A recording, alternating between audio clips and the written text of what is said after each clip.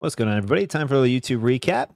Slow video posting here as I was pretty sick the last 3 days here, just still struggling. So as we get through these videos, we will catch the best we can, as accurate as we can. I might just be a little under the weather and slow, so bear with me.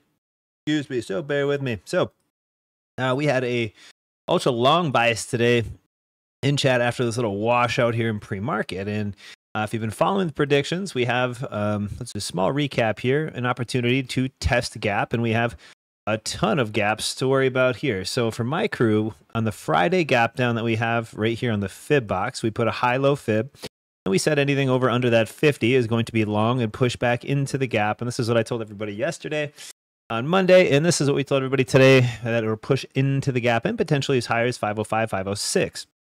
And we have some specific algos for that as well.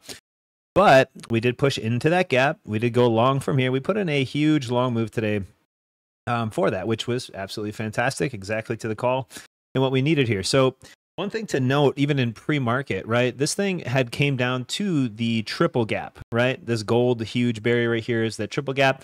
No fill level under 493.84, and the biggest fill is 492.53 and or the lowest. So when you come back down here to that daily chart, you look at that gap, it's not one, it's not two, it's three massive daily gaps that we have right there.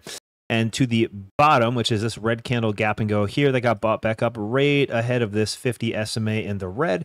We have a big channel to deal with as support. Now in pre-market, it came way down to the top of that channel today and then snapped right back up. And that was our whole thesis of the day. The usual is on a gap down double. So we're again dealing with one gap and two gap from the top side. We put in a monster candle, and then we just draw a fib high-low, and we utilize the golden pocket for direction, right?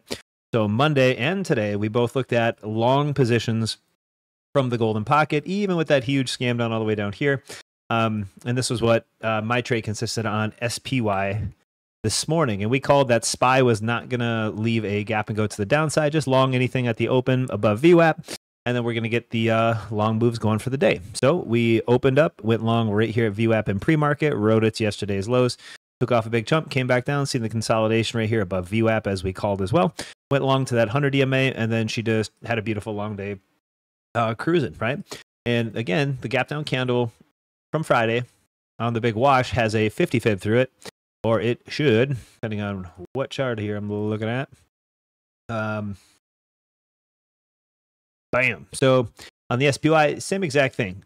We said it was going to push into the gap, and most likely today even, and then we're going to look for that continuation downside.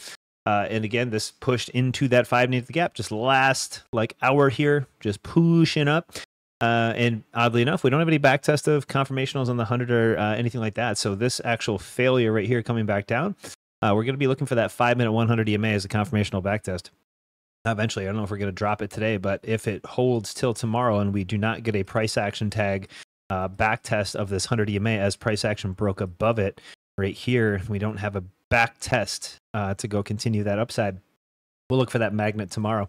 But we finally pushed into the gap, and that was our huge trade thesis. So my chat was ready to go long for the whole day and over under the 50 fibs, right?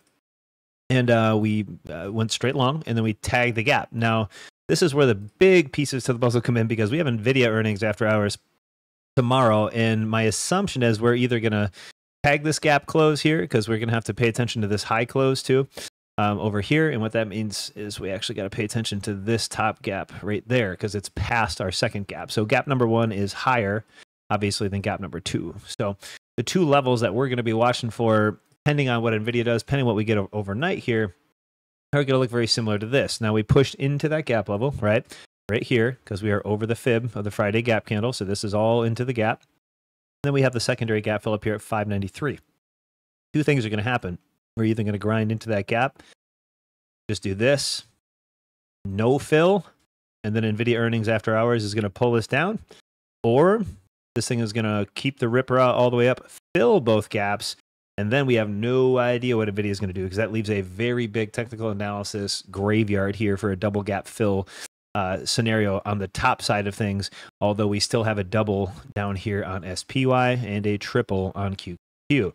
Now, again, we did break into that right here just a little bit the last from Friday in the last trade days into that 584, 585 area, and then pushed up to that gap. but nowhere near a fill, right? And usually that first kind of sequence into the gap gets bought back up. Let's say it pushes to this gap, and then we start heading back down. That's my plan. That's option A. And I would like to see a push into 593 area. Even leaving a gap here would be my main concern, is leaving a gap and then going to chase the lower gaps here first for the rest of November, come down, and then most of December, and then maybe peak back up for the Santa rally late December. We'll have to see where we are, because we're still watching confirmations, and we got that big snap under the 10 SMA, but the 10 SMA is still pointed straight up, as you can see here in the blue. And we did just open wash and then consolidate pretty much at engulfing candles from the gap down on Friday. We haven't done a whole lot except for pulling the long all the way back to the gap today. So with that being said, for our live trade chat, that's what we did in our Discord. That's where we made most of our moolas here. And I do want to grab our anchors. This was another big setup here that we had. We had a bunch of QQQ anchors that had 0 tags. And what anchors are, they're anchors, they're VWAPs anchored to a certain point on the chart. And we had probably 3-4 of these things earlier before the Friday washing that all had no tags, but we had a very specific one sitting way up here. And I wasn't too concerned with him until he got to the first 2 anchors to the top, but that was another piece of the pie that we said the target could easily go back over 500 and another 80 points above on NQ if we made it through these anchor VWAPs. So these anchor VWAPs are specific to where they have no tags. These are made at the end of yesterday. And then this guy is way back at the end of Wednesday last week. We got a little tip into it right there. And if we actually go to the 15, that does change a little bit. But we were going to track that back down for an extra confirmational tag. Now, we did get those anchors as well, and that's the whole jam. So the prediction for the move coming up here, right? Because we had all these confirmations of long today. We had a beautiful long call continuation. I think it's all up to NVIDIA's earnings after hours tomorrow. So we might get kind of a staticky chop into those daily gaps and just not sequence out a super smooth move, because this is going to be like a big psychological catalyst. If you've been watching the market for, I don't know, any time at all, you'll know that there is no such thing as the S&P 500. It's the S&P NVIDIA. It's the chippers. It's the AI. It's the hype, right? So that's the one thing that's going to be, our magnificent 7 here. NVIDIA's 6 of those 7 right now coming into earnings, and see how these algos are going to rip raw. And it's going to be pretty interesting. So when we come down to the 3 gap narrative here, this one is going to be that magnet. My prediction, let's go over it one more time here, just to be specific, is a push into the gap, okay, daily, no matter how far it goes. We're going to come up to 506.61 at the minimum. So into tomorrow, my guess is a further push into the gap. And we'll confirm that by holding the top of the gap candle. So as long as support is 503.35, we'll run 506.61, okay? And then when that happens, I don't really care what happens after that, because NVIDIA earnings, if the gap closes way up here, and again, this gap is a smidge higher, even on QQQ. We just did this on SPY, but we'll do it here on Q as well. We'll put that at 508.16. That's where the gap fill is going to be. On the major, larger one, and then the small one up here is that higher gap, right? So as we pushed into it a little bit today, I think we're going to open, as long as we stay above 503.35, we can creep up to about 506. Best case scenario is it leaves the gap up here unfilled and just closes down for the day.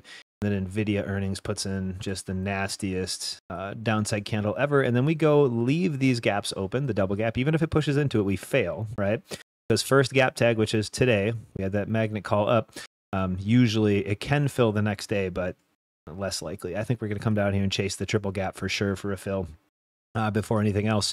So even if NVIDIA pushes up just a little higher expectation, that's still going to be a boom low to boom lower high to boom lower low, and we will end up catching the 50 and the 100 EMA on this dump if NVIDIA is the catalyst. And again, that's an if NVIDIA is the catalyst. If it wants to blow back up and just open up above the gaps and just goes crazy and buy NVIDIA, well, we're just going to respond to the market. We are confirmation traders, and we respond to the chart that's in front of us. We don't guess too far out.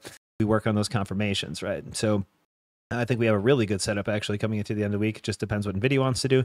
So as we push into my long call about 506.61 here, another gap push, I hope to leave the gap open, design a candle that looks like this with a wick. This gap stays open, even if price action comes up, right, to 506.61, still leaves a sliver gap right here. And then it fails miserably, comes to the triple, and that'll be the NVIDIA sell, and then continuation for us the week down to our targets. Will we get it this week? I don't know. The market does whatever it wants. It's not our job to predict that far way out as day traders, day in, day out. It's the same day calls that we look for. And unless we're swinging something that has a specific setup, and there's no specific setup when the entire market rides on NVIDIA's earnings. So as we are through that 500 psychological, again, I think a big precursor to that downside is going to be staying under that 500, which we should do as well. And those are the predictions. I think NVIDIA earnings is going to be the key to directional. And again, we don't really guess, so we'll just wait till NVIDIA earnings comes out, trade the futures appropriately, as we always try to do. And that's that. So thanks a lot for tuning in, and tune in to the next. If you want to trade live with us every single day, the link is in the description. We trade futures daily. We give outlooks on stock options or whatever else you want to do. We have a great options mentor as well in our Discord. Come check it out, and we'll see you then.